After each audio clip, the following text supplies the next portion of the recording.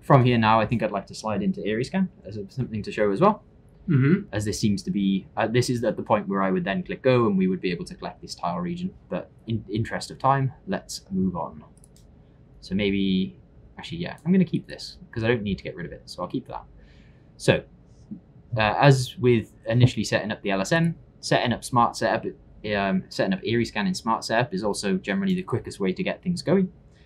So here we have the triangle that basically gives you an idea of what kind of Airyscan you're going to use. So even if you don't know the difference between all the different types of Airyscan, you can look at this triangle and make a rough estimation of the kind of mode you're going to want, even if you don't know exactly what it's going to do. If you do know the names, then you can just tab over each section and you can see exactly which one you're going to get by clicking on the button. So what I'm going to do is I'm going to use the Multiplex SR4Y because this is a really nice balance between good resolution and good speed. I now have my dies that I've previously used present, so I don't need to change anything there. And I'm happy with the smartest. I think we'll probably still get good results, so I'll accept that. And there we go. So now the system's been set up for Airyscan. So things will have changed a little bit, but by and large, not much.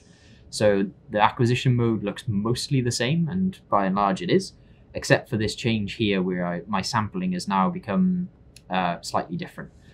So here it is now assumed that you'll be operating either between 1 and 2 times sampling. So with the SR modes, it's assumed that obviously you'll want to sample at ×2 to be able to to display your doubling in resolution. If you want to run it in confocal mode, so run it at 1 time sampling, then that means you can just run it much quicker and you'll benefit from the sensitivity, but not so much from the improvement in resolution. Now, because I'm in a not particularly high resolution objective, my image size is quite large, and it means my frame size is very large. So I'm collecting 4K by 4K pixels. So it's quite a big image, and with 2 colors, this means when I run it at maximum speed, I'm doing about 5 seconds for both the frames. But this is still pretty quick, and actually one of the advantages of Airyscan is the fact that you can run it at a fast frame rate because of the improved sensitivity due to the way it works. So where's my field of view? Okay, it's over there. Well, let's go and have a look at some of these guys that we were nearby. If I now run my live, again, this will just be a rough way to find my focus. So I just want to see where I am and what I'll be able to see. So that's a nice way to see. And then from here, what I can do is I can run a continuous scan. And now again, I'll be able to see more of what the actual image, if I was to take one, would look like. So this is not necessarily completely true for Airyscan because this is still raw data. So it doesn't display what the final Airyscan processed image would look like. So if I take a snap here, we can actually collect one and see what it would look like in the end. It is running the snap in the background, and there we go. And it's providing, and there we go. It's done a little bit of a pre-processed image to give us an idea of what this would look like. So I think it looks fine, and it was collected pretty quickly. But there's something that I've neglected to point out that is worthwhile now mentioning, is that we can see down here there's a little red set of hexagons with a little exclamation mark on it, and then when you tab over it, it says the alignment has failed. Now all this means is that the Airyscan hasn't had time to actually align itself while it was being used. So the Airyscan will happily align itself in the background when you're using it. When you're using live and continuous scans, it will actively be scanning to align itself in the background. Now, when I normally use the Airyscan, I'm usually just keeping one eye on what this is doing. And once it's gone green, I know I'm happy to go. Just because I was able to find an area I'm going to image quite quickly, it didn't have quite the time to actually align. So what I'll do now is I will run it in live, and I'll allow the red to just align on its own. So there are a few things that affect how quickly the system can align. So the speed of scanning improves it, and whether the system is too bright or not bright enough also affects it. So here we can see once I started scanning very quickly, we've aligned very easily. So if I turn it back over to continuous, this will then allow both channels to align, but because they're both visible lines, this will actually mean that we're basically already aligned anyway. So once this finishes one scan, we'll actually see where we're at. And here we can see that on the Airyscan detector for both channels, we're aligned, which means now when we collect an image, we can be sure that we're getting the best Airyscan image. May I ask a question? Yes, of course. What do you mean align Airyscan? So the Basically, the optics that are projecting the beam onto the Airyscan detector are obviously very finely tuned optics, and ideally you need to make sure that the center of intensity, so the middle of the area that you're collecting the point spread function that you're projecting onto your Airyscan detector, needs to be well aligned with the detector itself to give the best results, essentially. So how many axes of freedom do you have? That's a good question, actually. So typically we just use X and Y as positions. Now there is the ability to change it in Z, but this is mostly used actually for the difference in different objectives. So when you change different objectives, you need to account for the fact that they have different NAs and different magnifications, and this means you need to change to make sure you project the beam properly across the entire array. But once you've actually done that, and this is all tuned by your service engineer, the XY positioning is the main bit that's important. The rest of it is fine. So you don't need any kind of XY tilt or anything like that. It is purely then just a case of XY position. So we assume certain lines are parallel. Yes, yes. It's all that is all organized by your service engineer. They'll be the one who makes sure that's fine. So we're done there now, and we can collect an image. Now what I know will likely happen is we will not see huge differences between what was previously not aligned and what is now aligned. And the reason is it was probably very close to start with, and we just were close by. What is often a major difference is you'll see intensity jump as the Airyscan aligns itself better, but it obviously will also improve the actual outcome of the proper image as well. If you are struggling to actually align the system, or if it's struggling to align itself, scanning in live will always help it, because we'll be able to it will be able to have more changes quickly. So every frame it has an opportunity to try and move itself. So if you're taking frames quickly, it has an opportunity to try and rectify itself. And if your sample is not very bright, then it's worthwhile moving to a slightly brighter area just to allow it to align.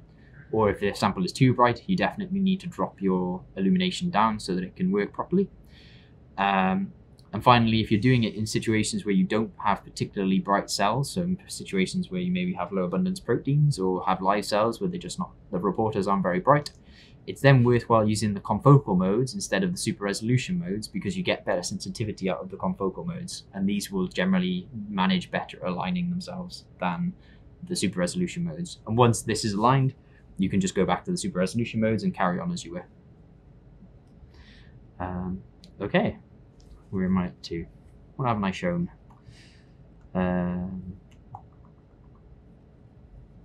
Yeah, I think that's a whistle-stop tour of it all, really. Do you have questions, Vladimir? Do you have thoughts? Things I have not mentioned, perhaps? I'm thinking how to optimize our training so you can go home. Maybe if you can show a little bit about post-processing, what we can do. Yeah. At least mechanism, how we open, close. Yeah, that's a good point, actually. It's worthwhile me showing the processing, because I've talked about collecting an image, but I've definitely not mentioned anything about actually doing anything with it yet. Okay, so here's a couple of the Airyscan images that I collected. So we've got this one here. That was the final one that I took with the actually aligned data. And what you notice is, for those of you who had BDIs, there was a little processing step that happened in the corner. And what this is doing is, this is the Airyscan pre-processing, just showing you, excuse me, what the image could look like if it's processed. It's not showing you exactly what you'll get at the end, but if you go to the Airyscan tab here, what it will offer you is the ability to create this as an image. So at the moment it's still raw data, but if you click create processed image, this will become a processed image. Now, you haven't had much control over what's been done there, but what you can do is turn the auto filtering off, and you can control it here if you want. And as you can see, as I change this value, it starts to work again. It starts to change again. So this image has now changed, and I can really push it so that it completely becomes a big mess, or I can drop it right back down so that it becomes very, very soft. Now, one thing that is useful about this auto filter, if I put it back to the actual value that it was, which I think was about 3.9, is that this is a good example of a rough place to start. So if you haven't collected any super resolution data with your Airyscan, and you're just about to start, and you're wondering how are you going to decide what your value is going to be, this is a good starting point. This image has been analyzed by Zen, and this is what the Zen has decided would be a reasonable value to give it. So now when we go into processing, we can obviously go into Airyscan processing. So we go into methods. If you search Airyscan processing, then you can use it. And in here we have all our settings. So initially, if you're imaging and mostly what you care about is the spatial organization of the things you're looking at, and you don't want to have to be able to quantify intensities, auto filter's fine. You're able to pick them between low, standard, and high, and this is essentially the strength of the Wiener filter that is the final step in the Airyscan processing. So low being a low Wiener filter, high being a high Wiener filter. These are not given specific values because it depends on the signal to noise and the image quality that's present within the image that it's about to analyze. So these values vary. Now that's an important point, because if you are going to start to do quantitative imaging where you want all your images to be completely comparable and you don't just care about spatial organization but you need intensity correlations, then you can turn the auto filtering off and you can then adjust per channel and you can select your values here. Now the reason why I mentioned that this value is a good value to start is because here this value starts just as 6. This is just the center of the values that can be used for the Wiener filter. It's not a suggestion, it's just the middle. So this is a good place to start if you're interested. You can always reprocess data, and I would always suggest that you use adjust per channel to make sure that it is channel specific, because as you would expect, your intensities within your channels are very unlikely to be of similar levels, and your signal to noise is also very unlikely to be the same. So you need to consider that when you're doing it. But once you've done this and you've adjusted per channel, so for instance, if I estimate that this will be about, I don't know, 3.8, maybe I make this a little bit lower, so I say I go to 3.3, and now I click apply. What will happen is the Airyscan processing will occur, so we'll see that happening in the background, and now I'll have generated a Airyscan processed image. And then we can move in a little bit and see how this looks. So I've not really optimized it, so it's certainly not the most stunning image I've ever taken, but it's a quick way to see exactly how you go through the process of doing this.